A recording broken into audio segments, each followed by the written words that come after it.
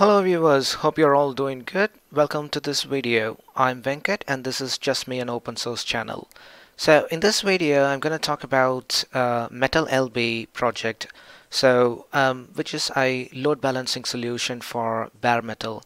If you had used your Kubernetes cluster in any of the cloud, Google Cloud, Amazon or Azure, and when you create a deployment and you create a service of type load balancer, the cloud provider will take care of creating the load balancer on your behalf.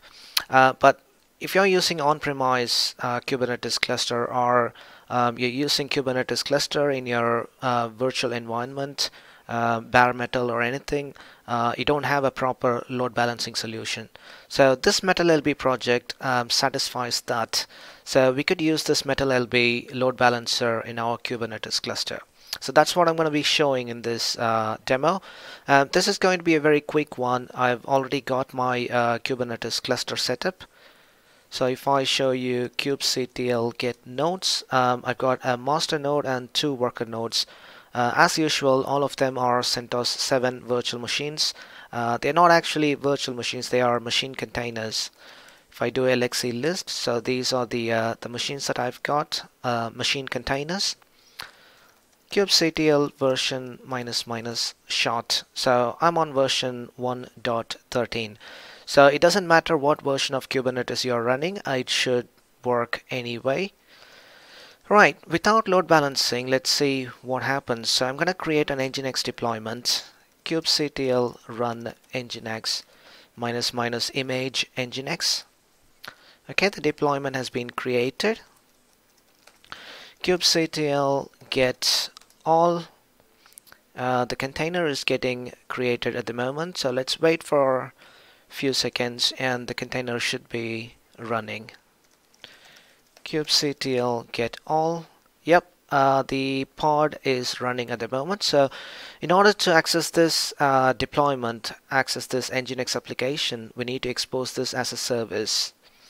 So in all my videos, what I did was I usually expose this as a service of type node port, and you can access any of the worker node on that node port to reach that application. But let's try and create a service of type load balancer. kubectl, if I do watch kubectl get all, we haven't got a service for this deployment yet, so let's do that. kubectl expose deploy EngineX -- port 80 -- type load balancer. So we haven't got a load balancing solution in our cluster. This is a bare metal cluster. So see what happens. The service EngineX got created, so that's the load balancer, and that's the cluster IP, which is accessible only within the cluster, not outside the cluster. And the external IP is the IP address of the load balancer. But it will be in the pending state forever. If you wait for it to come up, then you'll have to wait forever, because it won't work. It will be in the pending state forever. So we need to deploy a load balancing solution for our cluster. So we can use MetalLB for that. So let me delete that service. kubectl delete service EngineX. Okay, so that service is gone. What we're going to do is open up a web browser and search for MetalLB.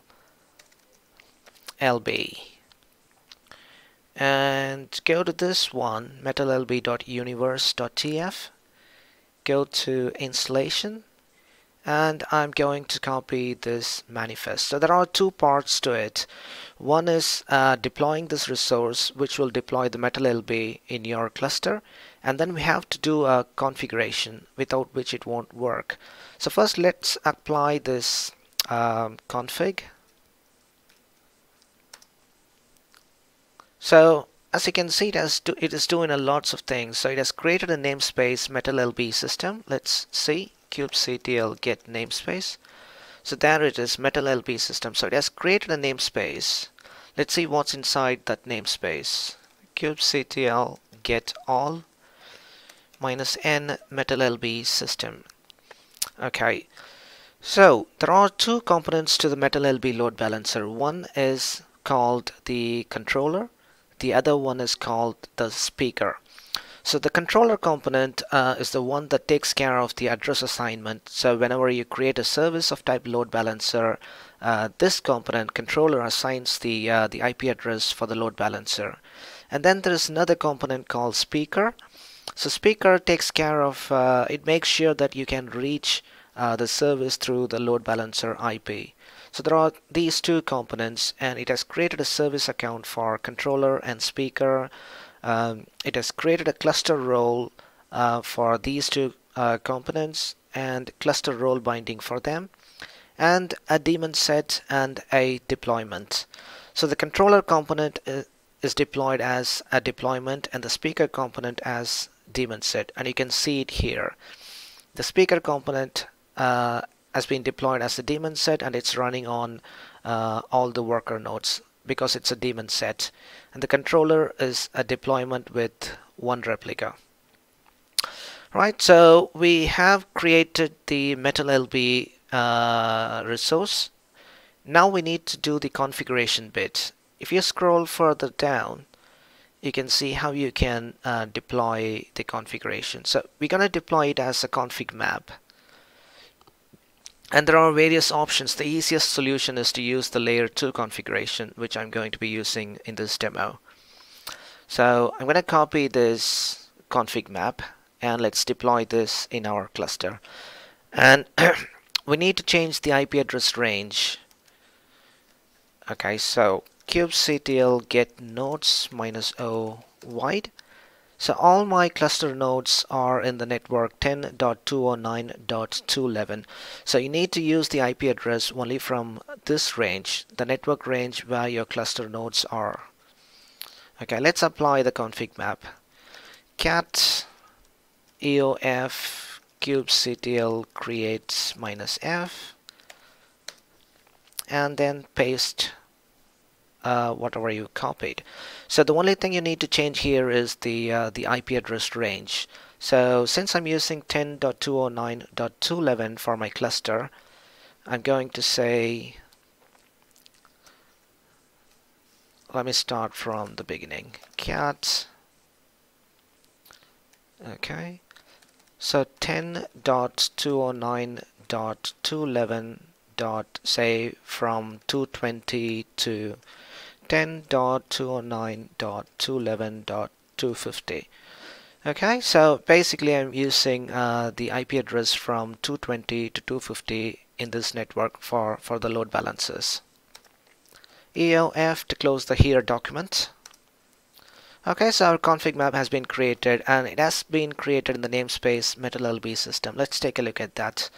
Kubectl describe config map, and the name is config, and it's in the MetalLB system. Okay, so we've got our config map here. So now we are good to go. And watch kubectl. If I do that now and create a service, kubectl expose deploy EngineX as type load balancer. And now you can see the service EngineX has been created with the type load balancer, and you got the external IP here, the load balancer. So 10.209.211.220. So that's the first IP address of the range that we set in the config map. Basically, we set it from 220 to 240. So basically, you need to reserve a portion of your network for load balancing. So it has picked up the first IP of the range that we defined. So now we should be able to access the EngineX application using the load balancer. You can directly access this IP, or you can add an entry to your DNS if you have DNS server in your environment. Let's see if we can access it. So cool. So that's your EngineX welcome page, and if you want, you can create another service. Kubectl run EngineX2 -- image EngineX. Okay, so it has created another service EngineX2, and let's deploy, let's expose it. Kubectl expose deploy EngineX2 -- port 80, minus type load balancer. Okay, so that's created, and that's the service EngineX2, and again you can see it picked up the next IP address from that range. Let's copy that and see if we can access it. Cool. Yep, so that's how you use the MetalLB load balancing in your bare metal Kubernetes cluster. Hope you found that useful. If something is not working right for you following this video, just let me know by comment, and I should be able to get back to you at the earliest possible time. And if you like this video, please share it with your friends, and hopefully I'll see you all in my next video. And please don't forget to subscribe to my channel. I've already got few more videos waiting to be released, one per week on Mondays. Cool, thanks for your time watching this video. I'll see you all in my next video. Bye bye.